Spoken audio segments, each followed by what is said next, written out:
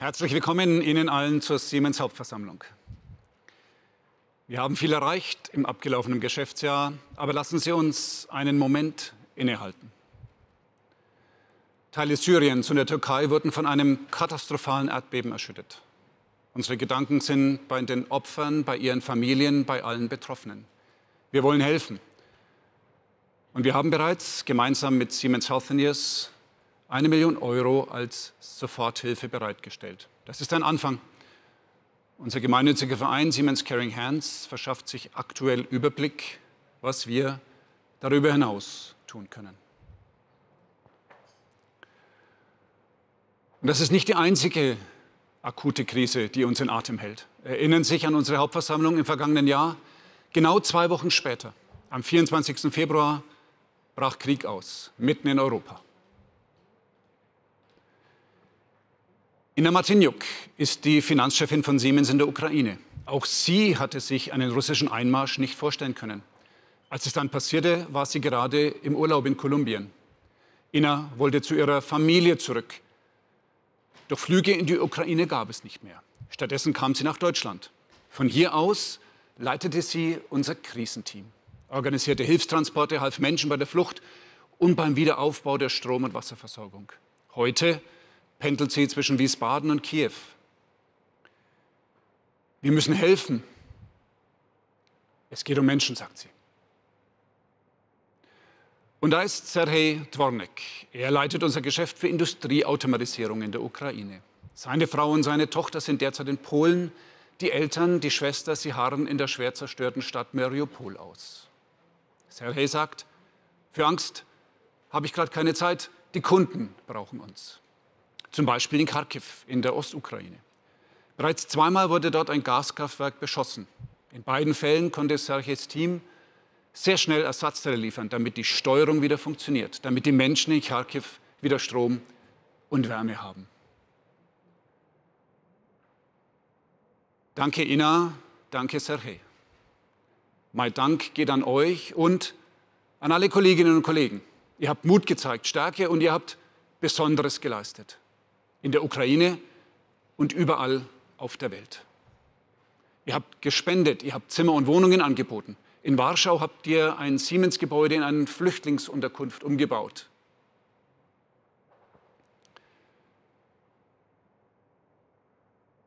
Dieser Krieg betrifft uns alle.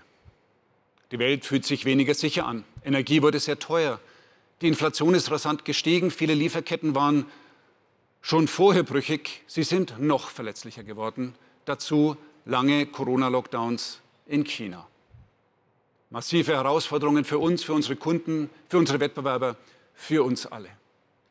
Aber Siemens ist heute stärker als vor einem Jahr. Trotz Krieg und Krise. Siemens hat geliefert. Unser Team hat Stärke gezeigt, Mut, Ausdauer, Menschlichkeit. Und Siemens ist gewachsen. Schneller als unsere Wettbewerber, schneller als der Markt, schneller als wir es selbst erwartet hatten. 17% mehr Aufträge, 89 Milliarden Euro. 8% mehr Umsatz, 72 Milliarden Euro. Free Cashflow, mehr als 8 Milliarden Euro. Ein Rekordwert wie schon im Vorjahr. Und stark auch das industrielle Geschäft. Das Ergebnis mehr als 10 Milliarden Euro, Ergebnismarge 15,1%. So profitabel war unser Unternehmen noch nie. Auch unser Wachstum beschleunigt sich. Im November hatten wir noch mit 6 bis 9% für das laufende Geschäftsjahr gerechnet. Das Jahr ist allerdings so stark gestartet, dass wir gestern unsere Prognose angehoben haben. Wir rechnen jetzt mit 7 bis 10% Umsatzwachstum für 2023.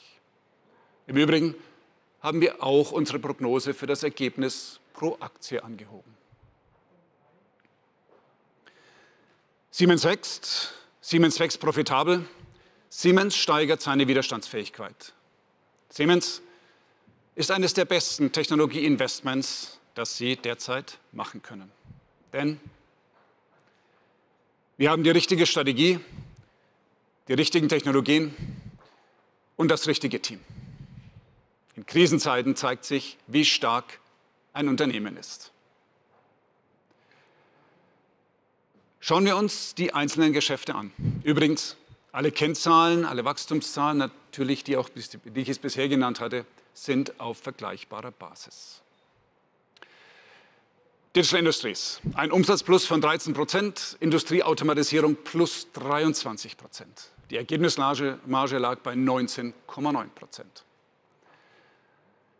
Sehr erfolgreich ist die Entwicklung bei unserem Softwaregeschäft. Wir stellen einen großen Teil dieses Geschäfts auf ein neues Modell um, nämlich Software as a Service, also regelmäßige Zahlungen statt eine einmalige Lizenzgebühr. Das ist besonders für mittelgroße und kleinere Unternehmen attraktiv. Und die Umstellung läuft besser als geplant. 5.500 Kunden haben sich bis heute für das neue Modell entschieden. Smart Infrastructure. Die Umsatzerlöse sind um 10% gestiegen, die Marge stieg auf 12,8%. Bemerkenswert ist hier das Wachstum in 2 Geschäften plus 19% bei Niederspannung plus 11% bei der Mittelspannung. Herausragend das Werk in Grand Prairie, Texas. Dort stellen wir Schalttafeln her, unter anderem für Rechenzentren und für die Ladeinfrastruktur von Elektroautos. Andere kamen mit den Lieferungen nicht nach. Unser Team konnte die Produktion um 47% erhöhen. Mobility. Der Umsatz stieg um 3% und das, obwohl wir uns im Mai 2022 aus dem Russland-Geschäft komplett zurückgezogen haben, nach 170 Jahren. Gerade für Mobility war Russland wichtig. Aber es kamen große Aufträge aus anderen Teilen der Welt. In den USA und in Europa werden wir allein für unsere Kunden Amtrak und Akiem zusammen 115 Lokomotiven liefern. In Ägypten bauen wir den gesamten Schienenverkehr neu auf und verbinden 60 Städte. Ein Projekt, das Ägypten transformieren wird. Und schließlich ein großer Auftrag von der Deutschen Bahn, die 43 weitere ICE 3 Neo bestellt hat. Insgesamt sind es jetzt 73. Siemens Healthineers, der Umsatz stieg um 6%, die Ergebnismarge liegt bei 15,5%. Eine starke Innovation. Der erste quantenzählende Computertomograph. Die Kunden setzen ihn inzwischen erfolgreich ein. Er liefert bessere Bilder für präzisere Diagnosen bei 40% geringerer Strahlendosis. Außerdem entwickelt sich Varian hervorragend. Das neue Geschäft für Strahlentherapie gewinnt stetig Marktanteile. Unser digitales Geschäft wächst auch stärker als erwartet. Also Software und digitale Services der Siemens AG. Ein Plus von rund 15%, deutlich über unserem Wachstumsziel von 10%. Siemens ist stark gewachsen, Siemens ist profitabel gewachsen und Siemens ist nachhaltig gewachsen. Das Ergebnis pro Aktie vor Effekten aus der Kaufpreisallokation lag bei 5,47 €. Dieser Wert enthält eine Abschreibung, eine buchhalterische Anpassung. Wie Sie wissen, halten wir Aktien von Siemens Energy und deren Marktwert ist gefallen. Ohne diese Abschreibung läge der Wert bei 8,84 € und damit über dem des Vorjahres. Und so soll es künftig weitergehen. Unsere Auftragsbücher sind voll. Wir haben einen Auftragsbestand von 102 Milliarden €, auch das ein Rekordwert. Und die Weichen stehen gut für weiteres kräftiges Wachstum. Das zeigt auch das Verhältnis von Auftragseingang zu Umsatz, die sogenannte Book-to-Bill. Werte über 1 lassen Umsatzwachstum erwarten. Wir liegen weit darüber mit 1,24. Und damit aus Aufträgen wirklich auch Umsatz wird, muss man natürlich auch liefern. Technologie hilft uns, offene Bestellungen abzuarbeiten, und zwar zügig. Ein Beispiel dafür. Wir haben 3 Werke, in denen wir Produkte wie die Simatic herstellen. In Amberg und Fürth in Deutschland sowie in Chengdu in China. Sie sind voll digitalisiert und vernetzt. Wenn uns beispielsweise in China Bauteile für ein Produkt fehlten, konnten wir die Aufträge schnell verlagern in die Fertigung in Deutschland und zügig hochfahren. Das ging natürlich auch umgekehrt. Auch deshalb haben wir Marktanteile gewonnen. Und das soll sich für Sie, die Aktionärinnen und Aktionäre, lohnen.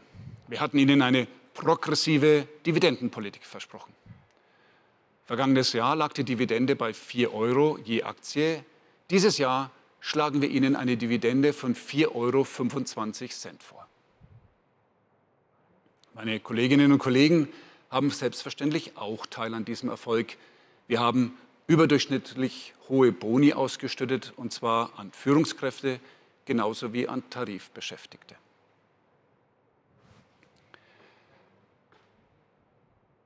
Pandemie, Krieg, Inflation, der Ausstieg aus dem Russlandgeschäft, all das haben wir verkraftet. Und wir haben ein Rekordgeschäftsjahr abgeliefert. Siemens wächst schneller als der Markt, schneller als die meisten unserer Wettbewerber, schneller als wir es selbst erwartet hatten. Für den großen persönlichen Einsatz danke ich all meinen Kolleginnen und Kollegen weltweit. Mehr als 300.000 Siemensianerinnen und Siemensianer. Danke. Die richtige Strategie, die richtigen Technologien, das richtige Team. Diese 3 Erfolgsfaktoren möchte ich mir mit Ihnen genauer anschauen. Fangen wir mit der Strategie an. Übrigens, sie passt in einen Satz. Wir verbinden die reale mit der digitalen Welt. Das ist unsere Strategie. Klingt erstmal gut, aber was heißt das eigentlich? Wir verbinden die reale mit der digitalen Welt. Nehmen Sie zum Beispiel unser Mobilitätsgeschäft. Unsere Kunden kaufen Loks und Züge von uns, Produkte zum Anfassen, reale Welt. Sobald der Zug auf der Schiene steht, soll er so viel wie möglich fahren und so selten wie möglich in die Werkstatt. Eine Optimierungsaufgabe. Dabei hilft uns die digitale Welt.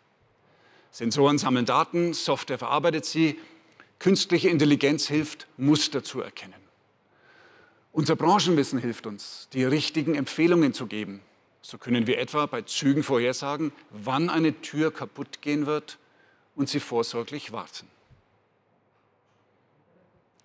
Siemens kann das. Und wenn ich sage Siemens, dann meine ich Menschen wie Michael Taylor. Er startete vor 5 Jahren bei Siemens Mobility. Heute ist er einer unserer Datengurus. Einer von mehr als 1400 Experten für Datenanalytik und künstliche Intelligenz. Er verbindet die reale mit der digitalen Welt. Wie macht er das ganz genau? Nun, das wird er uns jetzt gleich selbst erzählen.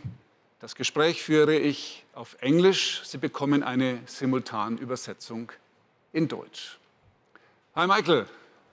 Hallo Michael.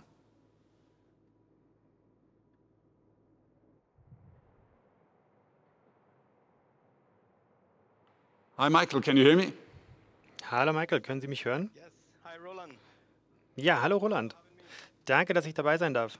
Michael, what was your first task at Michael, zunächst mal, was war denn deine erste Aufgabe bei Siemens? My job was to Nun, meine erste Aufgabe war es, den Wartungszyklus für einen Zug zu optimieren, especially of their wheel. besonders im Augenmerk mit den Rädern. So now you make me curious. But before you explain more, Ja, tell das klingt ja me, richtig spannend, aber bevor wir näher darauf eingehen, erzähl uns doch von deinem Leben vor Siemens, bevor du zu uns kamst. My life before Siemens was Nun, in meinem Leben vor Siemens drehte sich alles um Zahlen und Statistiken. I was born in Sierra Leone Ich and bin I in studied Sierra Leone mathematics geboren there. und habe Mathematik studiert. Easy to find a job. Mit meinem Abschluss war es einfach, einen Job zu finden. Media and advertising Ich hatte in der Medien- und Werbebranche Finance? gearbeitet, im Finanzwesen or an online retailer. und bei einem Online-Händler. Something was missing. Aber ich hatte immer das Gefühl, dass etwas fehlte. Ich wollte nämlich sicherstellen, dass meine Arbeit etwas bewirkt und den Menschen wirklich Why hilft. I joined Siemens. Deshalb bin ich zu Siemens gekommen. okay. So after you joined us, Okay. you had a few surprises. The Ja, first und one nachdem du was dann bei uns angefangen hattest, gab es ja direkt einige Überraschungen. Zunächst mal, dein Büro war doch in einer Fabrik. Right in Alak. Ja, genau, das stimmt. In Allach in der Nähe von München. Dort bauen wir ja Lokomotiven. Und ich dachte, ich muss doch gar nicht in einer Fabrik arbeiten. Ich kann mit Daten ja überall arbeiten. Ich brauche nur einen Computer. A while to Es hat dann tatsächlich eine Weile gedauert, bis ich begriffen hatte, warum ich mich da geirrt hatte und warum es wert war, nahe an den echten Dingen zu sein. Ja, und das bringt mich dann nochmal zurück zu deiner ersten Aufgabe. Du hattest auch den Wartungszyklus für einen Zug optimiert, richtig? Ja, genau. Da ging es vor allem um die Räder. Die Optimierungsaufgabe war knifflig. Wie oft sollten wir die Räder wirklich überprüfen? Wenn wir sie zweimal am Tag kontrollieren, könnten die Züge ja kaum noch Fahrgäste befördern. Wenn wir aber erst alle 10 Jahre prüfen, dann wäre das Risiko zu hoch. Die Frage ist also immer, wie oft ist sicher und effizient? Ja, das klingt wie diese Optimierungsaufgabe, das klingt ja richtig kompliziert. Wie hast du diese Gleichung dann gelöst? Ja, ich wollte mich auf meine Rechenkünste verlassen und habe dann angefangen, mit Hunderten von Variablen zu jonglieren. Und theoretisch ist das alles durchaus machbar, sagte ich. Aber ich bin nicht wirklich weit gekommen und nach ein paar Tagen hatte ich dann schließlich genug. Ich schnappte mir einen gelben Helm und meine Sicherheitsschuhe und bin hinunter in die Fabrik gegangen. Zum ersten Mal, zum allerersten Mal. Und den Geruch dort werde ich nie vergessen. Das Maschinenöl, das Zischen der Schweißgeräte, der Funkenflug. Das war wirklich eine ganz andere Welt für mich und da habe ich dann die Lösung gefunden. Ja, und was war die Lösung dann? Nun, einer der Wartungsarbeiter hat mich herumgeführt und ich konnte wirklich mit meinen eigenen Händen verschiedene Metallräder berühren und konnte so richtig den Unterschied in der Abnutzung spüren. Ich hatte ursprünglich angenommen, dass sich die Räder linear abnutzen. Ein winziges Stückchen immer genau gleich viel, Tag für Tag. Aber in der Fabrik konnte ich schließlich von der echten Welt lernen. Es ist anders. Manchmal laufen die Dinge lange Zeit gut und plötzlich tritt ein erheblicher Verschleiß auf. Also hatte ich das mathematische Modell angepasst und machte einen richtig großen Schritt nach vorne. Ja, super. Michael, danke, dass du das mit uns geteilt hast. Ich weiß, dass du mittlerweile an einem ganz innovativen Projekt für unseren Kunden in Singapur arbeitest. Da wünsche ich dir viel Glück und vielen Dank für die tolle Arbeit. Danke, Roland.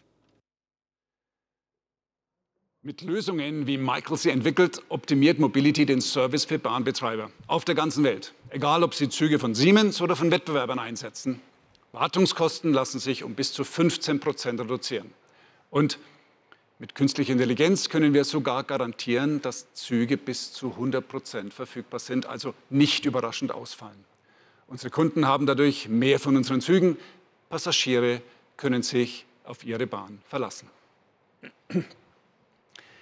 Ein tolles Beispiel dafür, was passiert, wenn wir die reale mit der digitalen Welt verbinden. Wir können das, weil wir die Welt unserer Kunden verstehen. Kunden vertrauen uns. Auch, weil wir teils seit Jahrzehnten mit ihnen arbeiten, weil wir ihre Produkte und Fertigungen kennen, ihre Geschäftsmodelle durchdringen. Die Daten in der digitalen Welt ergeben ein neues Bild. Aber nur, wenn man den Kontext kennt. Wir verstehen den Kontext. Wir haben das nötige Branchenwissen. Andere nur den Algorithmus. Wir verbinden die reale mit der digitalen Welt in allen unseren Geschäften. Die Technologien dafür haben wir. Wir verstärken uns aber auch und kaufen Unternehmen mit herausragenden Lösungen dazu. Etwa Brightly. Mit deren Software aus der Cloud können Gebäude vorausschauend gewartet und energieeffizienter betrieben werden. Das Unternehmen verwendet dazu Daten von Wasserleitungen, Sicherungskästen oder Heizungen, um vorherzusagen, wann etwas gewartet werden muss. So lassen sich Ausfälle verhindern. Und das ist ein Markt, der sehr schnell wächst und in dem Siemens inzwischen ein führender Anbieter ist. Zudem haben wir die Übernahme von Skills abgeschlossen. Das Unternehmen hilft Zug- und Busbetreibern, ihre Auslastung zu verbessern. Fahrgäste buchen unkompliziert über ein einziges digitales Buchungssystem. Vigo España ist ein Kunde von Skills und betreibt Hochgeschwindigkeitszüge zwischen Madrid und Barcelona. Auch dank Skills erreicht die Auslastung der Züge 95%. Strategie heißt aber auch Nein sagen. Zu Technologien, zu Geschäften, zu Investitionen, die nicht mehr richtig zu uns passen.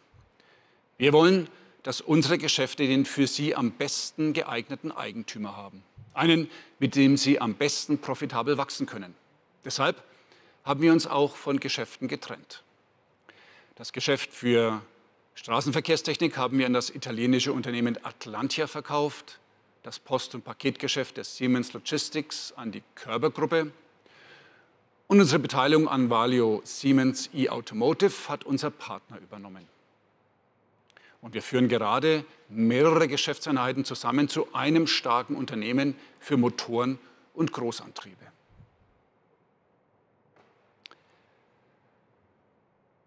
Fokus. Fokus auf das, was langfristig zählt. Vor ein paar Monaten erst haben wir das 175. Firmenjubiläum gefeiert. Bei Siemens geht es eben nicht nur ums nächste Quartal, sondern um stabiles, langfristiges Wachstum. Das schätzen auch unsere Eigentümerinnen und Eigentümer. Deswegen sind sehr viele von Ihnen auch schon seit Jahren dabei. Und für diese tolle Unterstützung möchte ich Ihnen herzlich danken. Unsere Strategie ist langfristig angelegt. Sie orientiert sich an den ganz großen Trends, den Megatrends. Denn nur durch nachhaltiges Wachstum können wir gemeinsam die Lebensqualität und den Alltag von Milliarden Menschen verbessern, weltweit. Nun, was braucht die Menschheit in den nächsten Jahrzehnten? Welche Technologiepfade versprechen Lösungen? Welche Produkte und Dienste wollen wir in Zukunft anbieten? Schauen wir uns mal die 5 wichtigsten Megatrends genauer an. Der Klimawandel, die Globalisierung, die sich gerade zur Glokalisierung entwickelt. Ich sage gleich noch mehr dazu. Die Verstädterung, also Urbanisierung, den demografischen Wandel. Wir leben länger, Gesellschaften altern. Und schließlich ein Megatrend, der uns bei all diesen Herausforderungen hilft. Die Digitalisierung. Wir haben unser Portfolio seit Jahren auf diese Megatrends ausgerichtet. Jeder bringt ganz eigene Herausforderungen für unsere Kunden. Wir helfen dabei, sie zu bewältigen. Je größer die Herausforderungen, desto größer der Markt, auch für Siemens. Zuerst der Klimawandel. Die gute Nachricht, viele Unternehmen und Länder der Welt haben ein CO2-Ziel, netto null. Die schlechte Nachricht, wir sind alle hinten dran. Eine Riesenaufgabe und eine Riesenchance für Siemens. Nachhaltigkeit ist ein Wachstumsmarkt. Wir helfen Kunden dabei, mit weniger Ressourcen mehr zu erreichen. In der Fertigung, in Gebäuden, in Energiesystemen, im Verkehr, in Krankenhäusern. Einige Beispiele. Wir machen Stromnetze intelligenter, damit sie mehr erneuerbare Energien aufnehmen können. Rechenzentren und Gebäude lassen sich mit Siemens-Lösungen effizienter betreiben. Unsere neuen luftisolierten Schutzschalter funktionieren ohne das extrem klimaschädliche Gas SF6. Unsere variablen Antriebssysteme sparen Strom in der Produktion, an Förderbändern, in Maschinen bis zu 60%. Mit digitalen Zwillingen planen wir Produkte und Anlagen, die von Anfang an optimal laufen. Das spart Energie und Ressourcen. Unsere Züge transportieren Menschen und Güter umweltschonend. Übrigens demnächst auch mit Wasserstoffantrieb, zum Beispiel auf der Berliner Heidekrautbahn. Der Betreiber hat unsere Wasserstoffzüge bestellt. Sie werden Dieselzüge ersetzen und etwa 3000 Tonnen CO2 pro Jahr vermeiden. Wir haben mal nachgerechnet, wie viele Emissionen unsere Kunden nicht ausstoßen, weil sie im Geschäftsjahr 2022 Produkte und Lösungen von Siemens gekauft haben. Das sind rund 150 Millionen Tonnen an klimaschädlichen Emissionen. Das entspricht fast dem gesamten Ausstoß der Niederlande. CO2-Emissionen zählen ist übrigens gar nicht so einfach. Wenn Sie ganz genau hinschauen, stellen Sie fest, in vielen Industrien entfallen 90% des CO2-Ausstoßes auf Vorprodukte. Und genau da ist der große Hebel. Wir haben deshalb eine Lösung entwickelt, die den CO2-Ausstoß in Lieferketten transparent macht.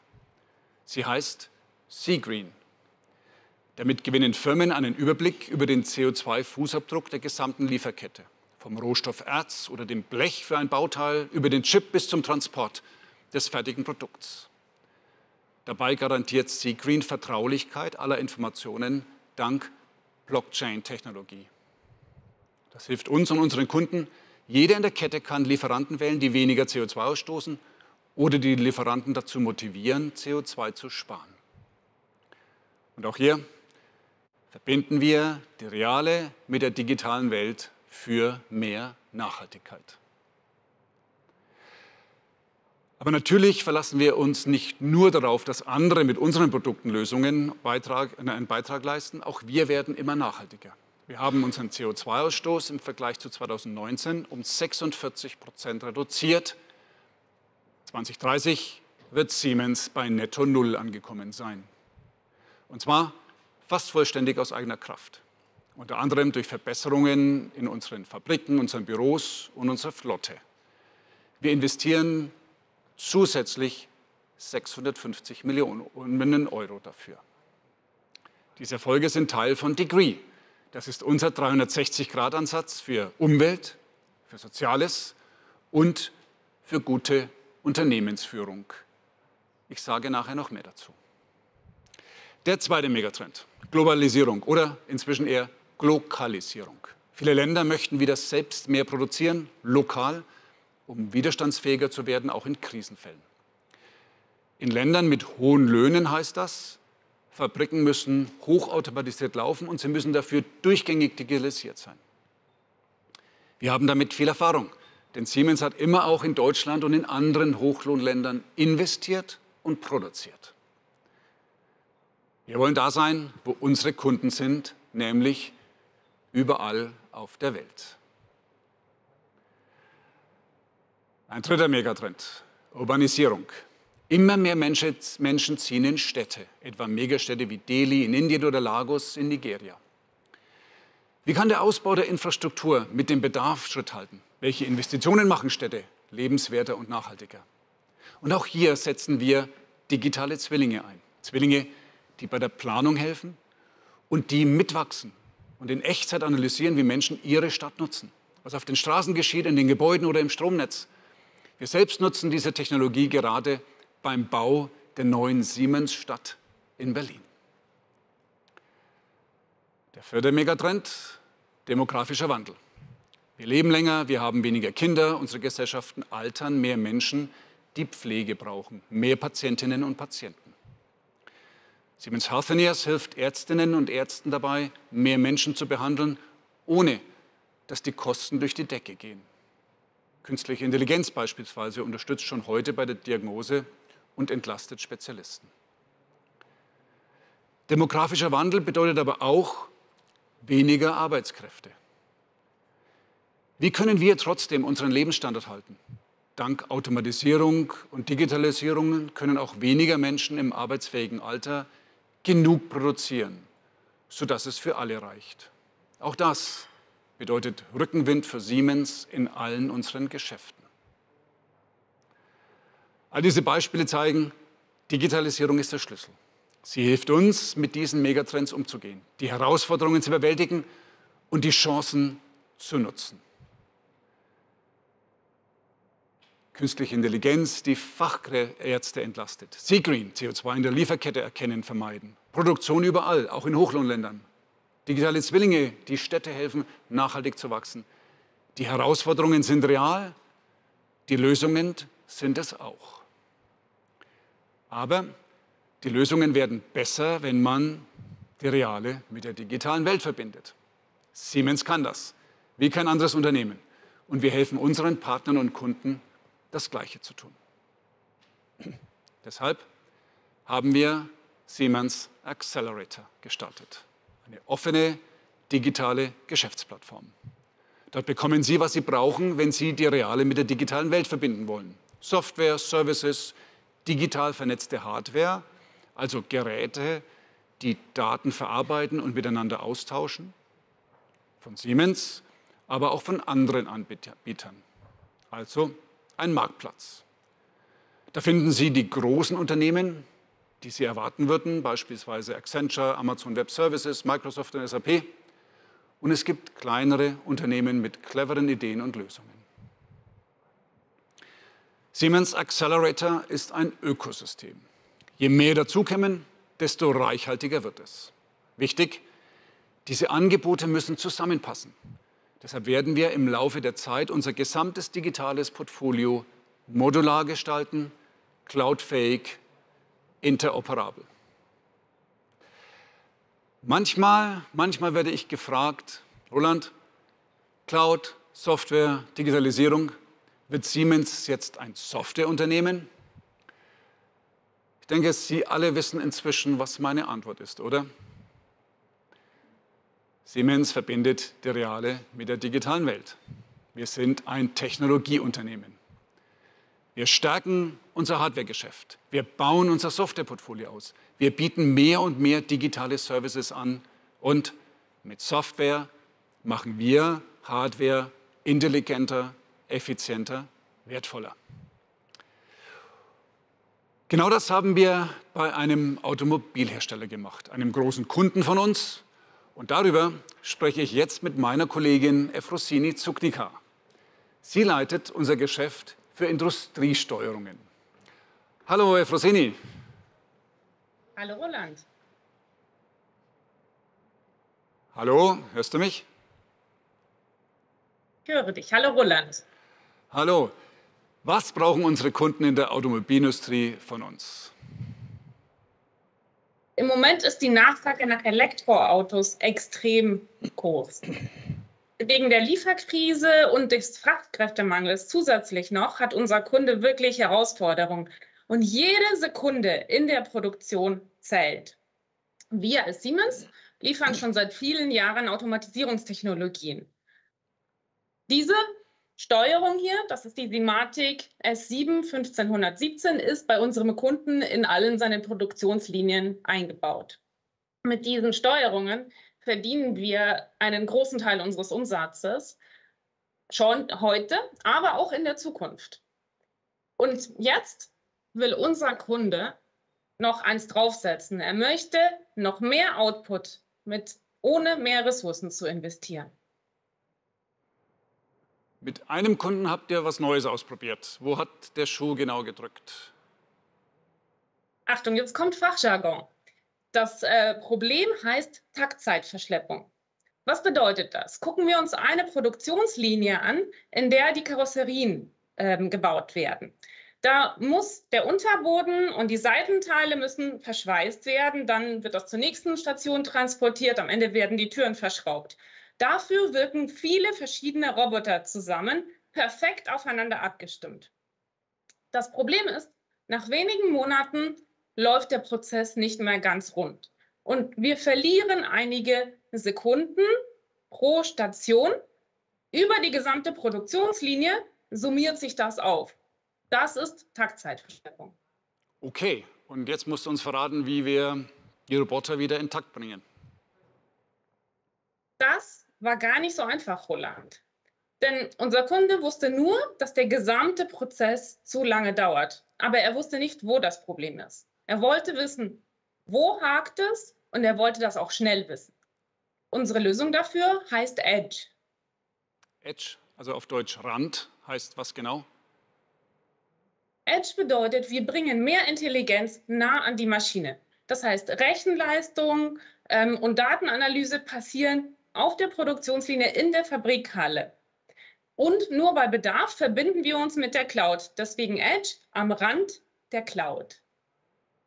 Das führt dazu, dass wir uns ganz viel Zeit sparen. Wir müssen die Daten, oder unser Kunde, er muss die Daten nicht in die Cloud schicken, sie wieder zurückerhalten.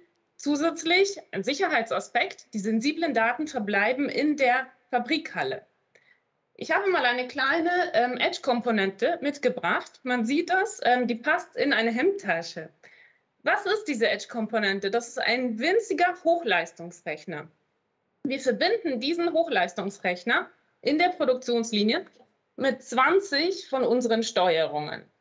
Dann zieht dieser kleine Hochleistungsrechner, die Edge-Komponente, die Daten von den Steuerungen ab. Sie erfasst sie und analysiert sie.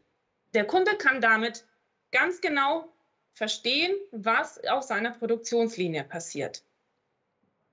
Also ihr schafft Transparenz, schaltet sozusagen das Licht an der Fertigung ein und mithilfe der Daten versteht der Kunde dann die Produktion besser.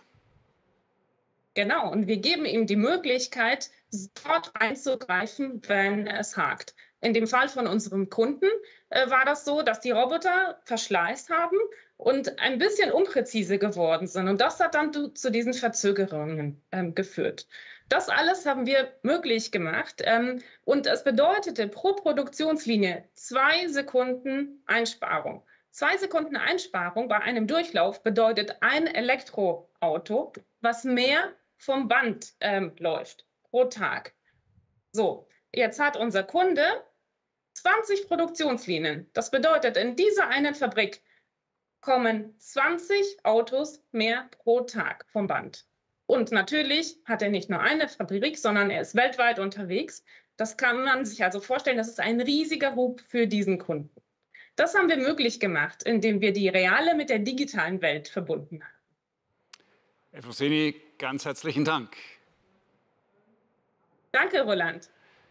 Ganz herzlichen Dank, und zwar zweimal. Einmal dafür, dass ihr mit unserem Automatisierungsgeschäft einen so starken Beitrag zum Umsatz und zum Gewinn macht. Aber auch dafür, dass ihr euch nicht ausruht. An die Spitze kommen ist schwierig, an der Spitze bleiben eben auch. Und es geht immer weiter mit neuen Technologien, neuen Visionen. Eine solche Vision, das industrielle Metaverse. Viele denken bei dem Begriff Metaverse erstmal an Computerspiele. Bei Siemens arbeiten wir am industriellen Metaverse. Eine virtuelle Welt, die immer online ist. Dort werden Menschen zusammenarbeiten können in Echtzeit. Wir werden in die digitale Welt eintauchen und mit Partnern auf der ganzen Welt Lösungen entwickeln. Lösungen aus der digitalen Welt für die reale. Unsere digitalen Zwillinge sind sehr wichtig für das industrielle Metaverse. Sie bilden die reale Welt ab. Jedes Detail. Temperatur, Schwerkraft, Geschwindigkeiten, Materialeigenschaften und Dutzende weitere Variablen. Zum Beispiel in einer Fabrik. In der Simulation erkennen wir Fehler früher und können sie beheben. Oder wir können auch mal was ausprobieren, ohne die Produktion in der Realität anzuhalten. Dazu brauchen wir etwa Sensoren, Edge-Technologie, Sie erinnern sich, Cloud-Technologie. All das finden Sie im Siemens Accelerator. Wir und viele Partner arbeiten schon heute damit. Eine unserer neuesten Fabriken haben wir komplett digital geplant und erst im zweiten Schritt in der realen Welt gebaut. Sie produziert jetzt 20% mehr. Mit Nvidia haben wir uns zusammengetan, um das Arbeiten mit digitalen Zwillingen noch einfacher und intuitiver zu machen. Durch fotorealistische Simulationen.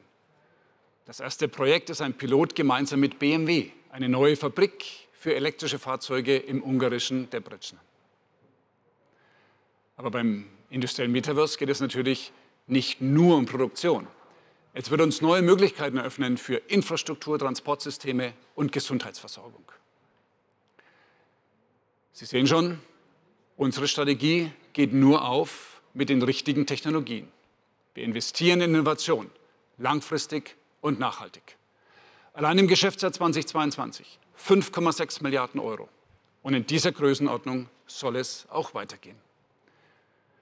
Aber wir schicken unsere Erfinderinnen und Erfinder natürlich nicht einfach ein Jahr ins Labor, machen die Tür zu und hoffen, dass ihnen etwas einfällt. Wir hören unseren Kunden gut zu. Wir arbeiten mit Technologiepartnern und Startups. Wir arbeiten in Ökosystemen. Denn wir brauchen neue Ideen, um neue Märkte zu erschließen. Märkte am Anfang der Wachstumskurve. Siemens braucht beides.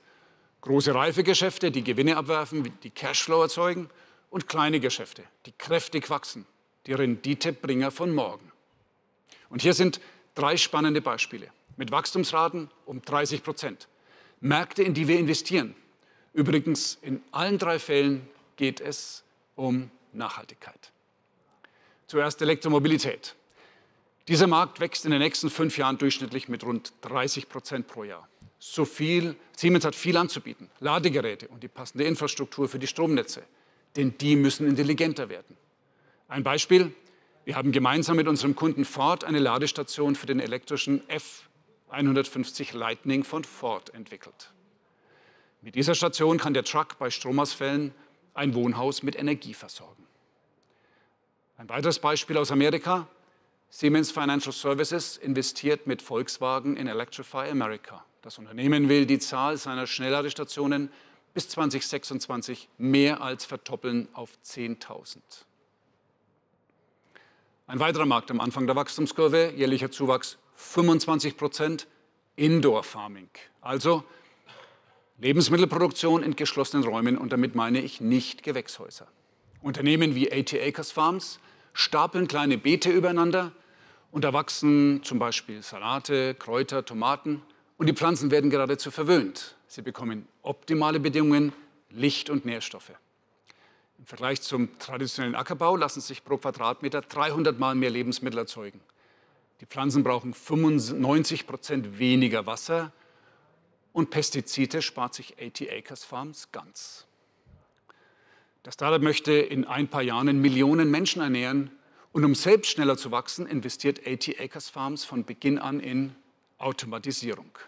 Siemens liefert Stromversorgung, das Energie- und Gebäudemanagement, die Industrieautomatisierung und ja, auch Edge-Technologie. Das Marktpotenzial allein für Automatisierung und Digitalisierung beträgt bei Indoor Farming rund 3 Milliarden Euro. Noch ein Markt am Anfang der Wachstumskurve, Batteriefertigung. Die Nachfrage wird bis 2030 jährlich um 30% wachsen. Das wird ein 400 Milliarden Dollar Markt. Der Boom bei Elektrofahrzeugen ist inzwischen ein Boom der Batteriehersteller. Siemens ist für viele längst ein Partner. Northvolt zum Beispiel. Das Unternehmen baut derzeit in Schweden eine neue Gigafabrik für Lithium-Ionen-Batterien. Siemens unterstützt bei der Planung dieser Fabrik, beim Bau der Produktionsanlagen, bei der Automatisierung, bei den Cloud-Technologien. 3 Märkte am Anfang einer Wachstumskurve. 3 Märkte, in denen unsere Technologien gebraucht werden. 3 Märkte, in die wir investieren. Und es gibt noch mehr davon. Dazu kommen auch reifere, größere Märkte, wie zum Beispiel die Halbleiterfertigung. Viele Länder wollen derzeit ihre eigene Produktion ausbauen. Kurzfristig erwarten wir, dass global ca. 70 Halbleiterfabriken entstehen werden. Der Markt, den wir mit unserem Angebot bedienen können, umfasst heute bereits rund 12 Milliarden Euro. Siemens hat die richtigen Technologien für Wachstumsmärkte, die richtige Strategie, das richtige Team. Mehr als 300.000 Menschen aus fast allen Ländern dieser Welt. Vor einem Jahr habe ich bei der Hauptversammlung unseren Anspruch erklärt, stetig zu wachsen. Nicht nur als Unternehmen, sondern auch als Menschen. In allen unseren Fähigkeiten. Bei Siemens nennen wir das Growth Mindset. Haben Sie dieses Wachstum heute gesehen? Haben Sie es gespürt? Denken Sie an Michael Taylor. Er musste für sich eine neue Tür aufmachen. Er ist aus einer Welt der Zahlen in eine Welt mit Schweißmaschinen und Ölgeruch getreten. Denken Sie an Efrosini Zuchnica. Ihr Geschäft verkauft traditionell kleine Boxen, die Fabriken steuern. Mit Hilfe von Edge-Technologie-Geräten holt sie jetzt künstliche Intelligenz in die Fabrikhalden. Beide verbinden die reale mit der digitalen Welt. Sie merken schon, bei Siemens verändert sich gerade viel. Wir probieren mehr aus, wir hören mehr zu. Wir finden mit unseren Kunden gemeinsam heraus, was sie brauchen. Wir geben einander mehr Raum für Experimente. Wir erlauben einander, mehr Verantwortung zu übernehmen. Wir erhöhen die Schlagzahl. Wir wachsen als Unternehmen und als Menschen. Bei Siemens kann ein Mensch wachsen, lernen, sich einbringen, unabhängig von Herkunft, Hautfarbe, Geschlecht oder anderen Merkmalen, die jeden von uns so einzigartig machen. Siemens ist ein vielfältigeres Unternehmen geworden. Das macht uns stärker. Auch das ist Teil unseres Rahmenwerks Degree. Wir steigern zum Beispiel den Anteil von Frauen im Top-Management weiter. Unser Ziel von 30% bis 2025 haben wir schon fast erreicht.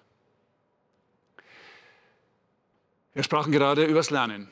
Bei Siemens lernen wir heute mehr als früher. Die Zahl der Lernstunden ist stark gestiegen, um 32% zwischen 2019 und 2022. Übrigens, ein Viertel davon betrifft die digitale Transformation. In den Trainings geht es zum Beispiel um Cybersicherheit, künstliche Intelligenz, Datenanalytik, Cloud-Technologien, Sicherheit in der Fabrik und im Büro oder verpflichtend für alle Regeltreue, also Compliance. Und es geht darum, wie die Kolleginnen und Kollegen ihre Stärken besser erkennen und ausbauen, sich besser ins Team einbringen. Übrigens, mein Lieblingstraining, Geschäftsmodelle in Ökosystemen. Also erfolgreich Geschäfte aufbauen und ausbauen, gemeinsam und im Austausch mit vielen Partnern. Nun, was sagen meine Kolleginnen und Kollegen über Siemens? Lässt sich hier gut arbeiten? Ist die Stimmung im Team gut? Passt das Gehalt? Macht Spaß? Wir fragen regelmäßig nach. Würdest du einer Freundin oder einem Freund empfehlen, bei uns zu arbeiten? Aus den Antworten ergibt sich der sogenannte Employee Net Promoter Score.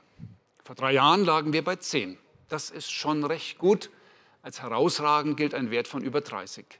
Wir liegen jetzt bei 39. Und wie beliebt Siemens ist, merken wir auch bei den Bewerbungen. 2022 hatten wir so viele Bewerber wie noch nie. 3,2 Millionen in unserem Jobportal. Ein Plus von 30% und das in Zeiten, in denen Fachkräfte knapp sind. Automatisierung, Software, künstliche Intelligenz, ja, können wir, machen wir. Aber Siemens, das sind die Menschen. Vor 175 Jahren sind wir in einem Hinterhof in Berlin gestartet. Heute sind wir ein globales Technologieunternehmen. Das Grundrezept hat sich über die lange Zeit gar nicht groß verändert. Wir helfen unseren Kunden, erfolgreich zu sein. Wir forschen, wir erfinden, wir entwickeln neue Technologien und wir bringen sie erfolgreich an den Markt. Innovationen, die die Umwelt schützen, Innovationen, die den Alltag von Milliarden Menschen verbessern. Seit über 175 Jahren erfinden wir dabei auch uns selbst stetig neu, mit jeder Generation. Das ist die Konstante in unserer Geschichte. Meine Kolleginnen und Kollegen, mein Vorstandsteam und ich, wir sind mittendrin. Wie Generationen vor uns erfinden wir gemeinsam das Unternehmen neu. Wir probieren aus, wir lernen, wir wachsen mit neuen Technologien und neuen Arten der Zusammenarbeit. Was wir heute schon sagen können, Siemens verbindet die reale mit der digitalen Welt wie kein anderes Unternehmen. Siemens hilft Kunden auf der ganzen Welt, nachhaltiger zu werden.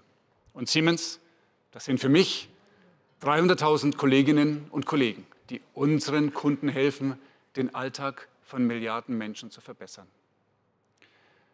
Ich bedanke mich auch im Namen des Vorstands bei allen Siemensianerinnen und Siemensianern für ihre ausgezeichnete Arbeit und euren tollen Einsatz. Und was bedeutet das für Sie, unsere Eigentümerinnen und Eigentümer? Siemens wächst profitabel, Siemens steigert seine Widerstandsfähigkeit. Kurzum, Siemens ist eines der besten Technologie-Investments. Denn wir haben die richtige Strategie, die richtigen Technologien und das richtige Team. Vielen Dank.